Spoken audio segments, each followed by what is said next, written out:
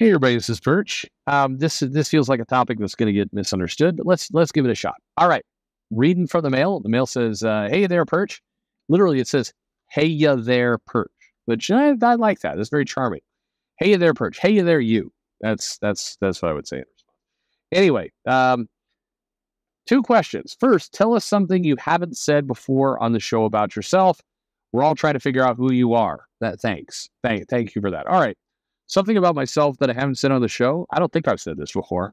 I used to live in Japan for a decent amount of time, and I have done a decent amount of karaoke, like a lot of karaoke. It's one of the ways that business gets done there.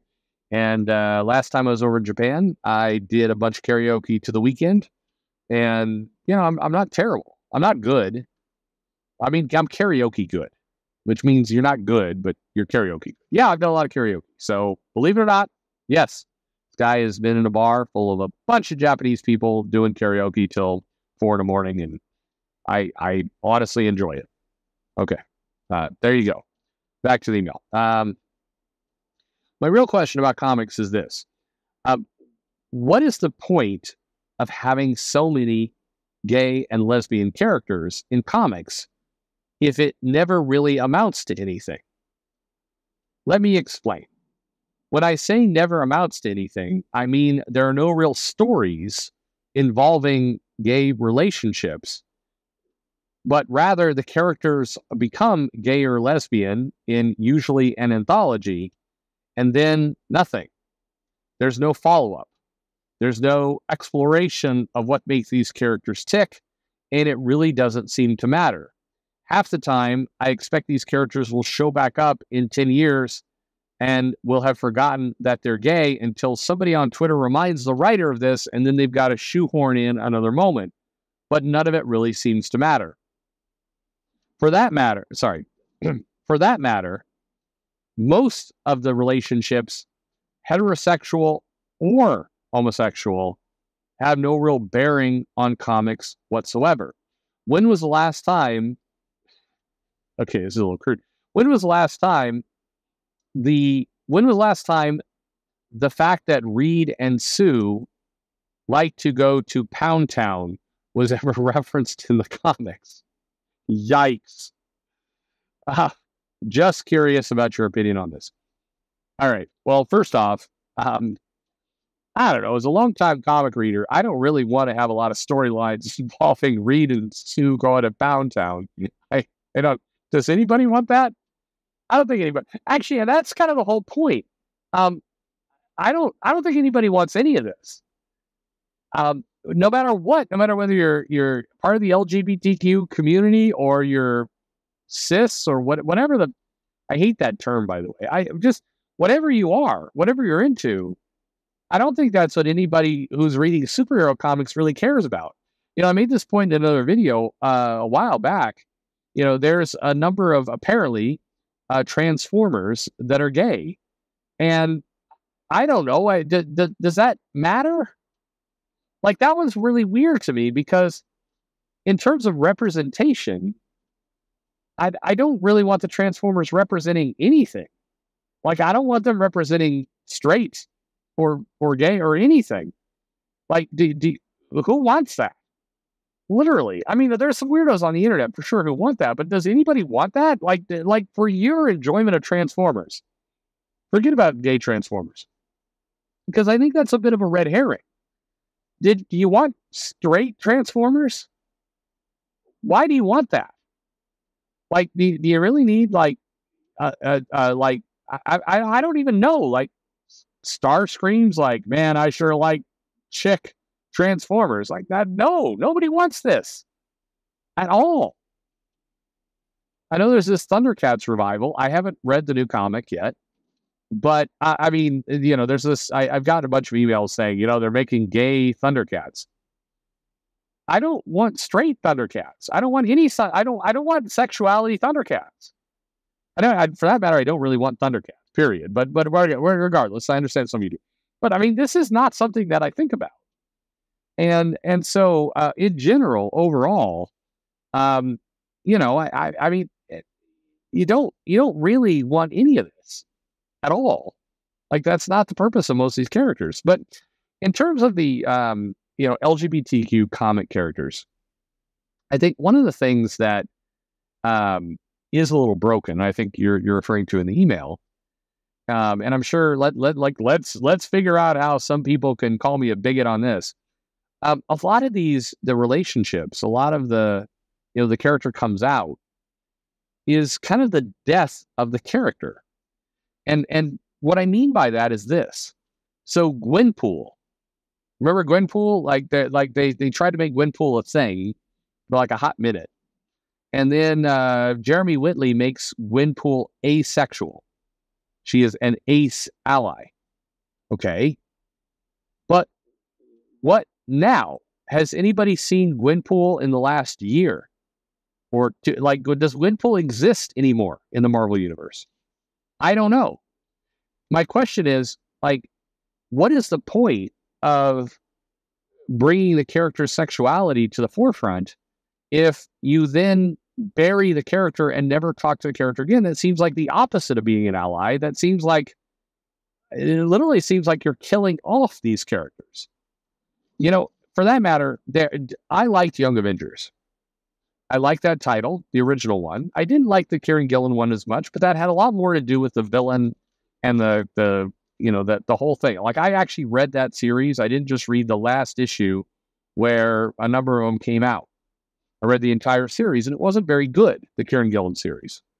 But the original was good, and I like those characters. And in the original series, they reveal pretty early on that Wiccan and Hulkling, who may or may not probably are kind of sort of, I don't know, Scarlet Witch's children, that they're gay and they're in a relationship.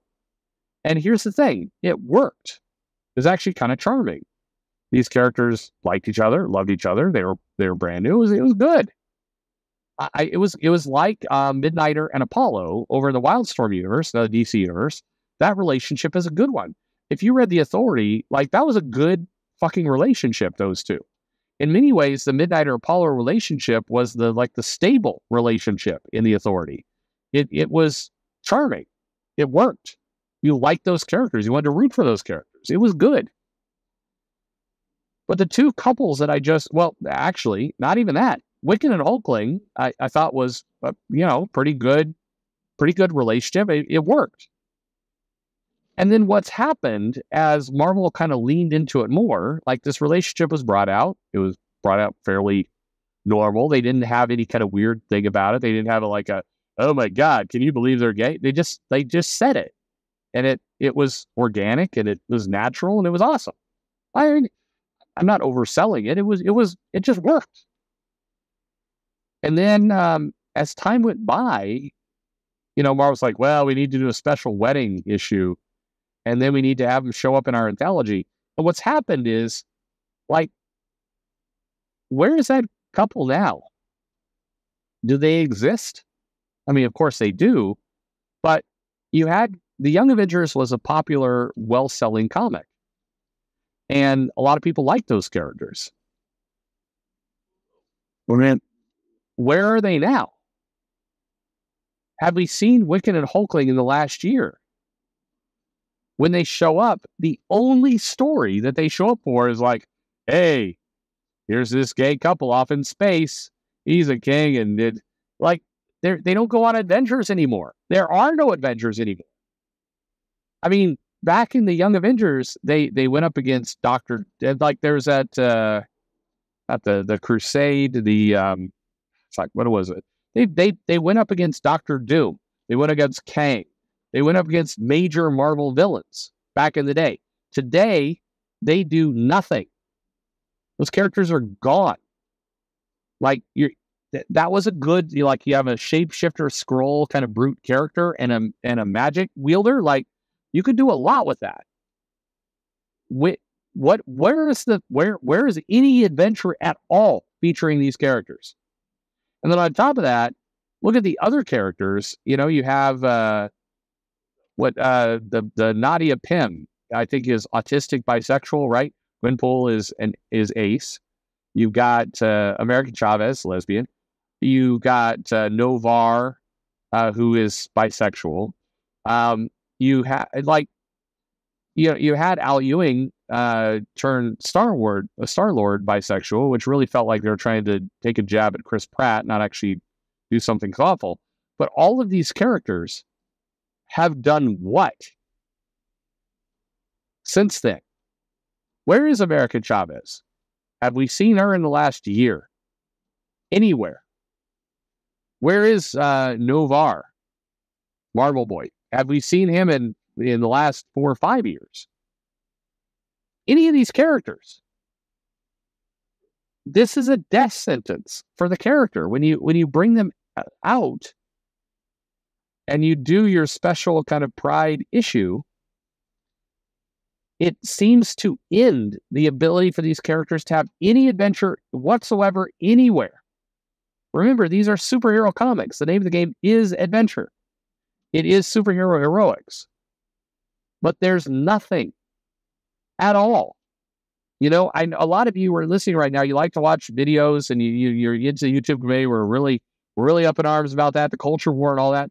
But look at these characters. They keep creating new gay characters in the Marvel and DC universe. They keep changing the characters. But once they do that, it is the end of their superhero career. They don't show up anymore. What the fuck's up with that? We can't give these characters something to do? Nothing? Like they suddenly they can't face any villain? But it's not just that. They don't appear at all. How many of you got, pissed off and listened to all the videos about Gabby Ramirez, America Chavez? Where is she now? She's gone. Marvel's not doing anything with any of these characters.